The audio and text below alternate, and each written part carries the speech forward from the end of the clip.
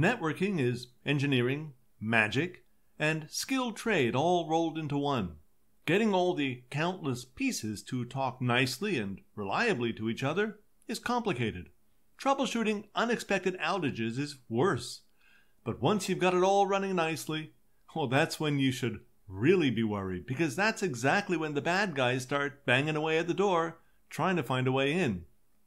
In this section, we're going to cover just enough of the most important networking fundamentals, so the security information later will make sense. That means we'll define the core networking protocols and describe addressing and routing methodologies. Then we'll discuss the major risk categories associated specifically with networks, and then finish up with an overview of the security best practices that we should all be adopting. So let's begin. IP networks, where IP stands for Internet Protocol, are the backbone of the Internet, connecting devices and transmitting data over the network. IP is responsible for routing data packets from one device to another. IP version 4 is the most widely used IP address format and consists of 4 8-bit numbers separated by dots. An example of an IPv4 host address might look something like this. Network address translation is a method used to allow private IPv4 addresses to access the Internet. NAT maps private IP addresses to a single public IP address, which is assigned by the Internet Service Provider. When a device in a private network wants to access the Internet, it sends a request to the NAT gateway.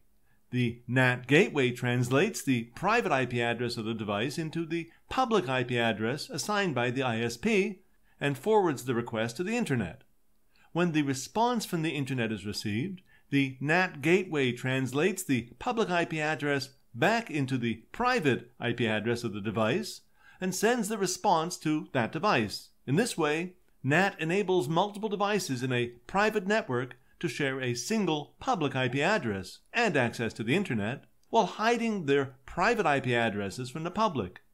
NAT also provides a basic level of security while hiding the internal network from the Internet. IP version 6 is the latest IP address format, which uses 8 numbers separated by colons. IPv6 was created because we were running out of IPv4 addresses, since IPv4's 32-bit addresses allow for a maximum of only 4.3 billion unique addresses. That was great in the early days of the Internet. But as the number of Internet-connected devices has grown, the demand for unique IP address has surpassed the number available in the IPv4 address space.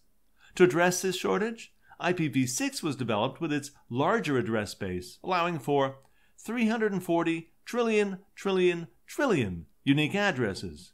This large address space ensures that there will be enough unique IP addresses for all Internet-connected devices forever. Additionally, IPv6 adds some other features above IPv4, such as improved security, auto-configuration, and support for hierarchical address allocation and routing. TCP, Transmission Control Protocol, and UDP, User Datagram Protocol, are two of the most common transport layer protocols used in IP networks.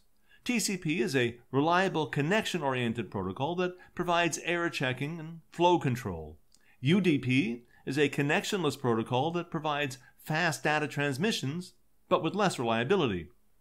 ICMP, Internet Control Message Protocol, is a network layer protocol used to send error messages, test network connectivity, in particular through a tool called ping, and perform other functions.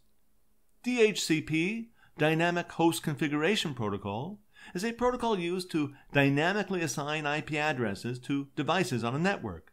In a home or small business network, DHCP is usually performed by a router or a dedicated DHCP server, which is responsible for dynamically assigning IP addresses to devices on a network.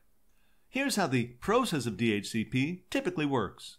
When a device connects to the network, it broadcasts a request for an IP address. The DHCP server receives a request and assigns a unique IP address to the device, along with other network information such as the subnet mask, default gateway, and DNS server addresses. The device receives the assigned IP address and other network information from the DHCP server and uses it to configure its network settings.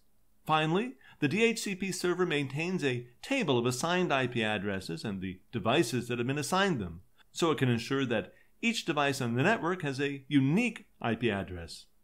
In a home or small business network, the router or DHCP server is usually configured to automatically assign IP addresses to devices on the network. This eliminates the need for manual IP address configuration and makes it easy for devices to connect to the network.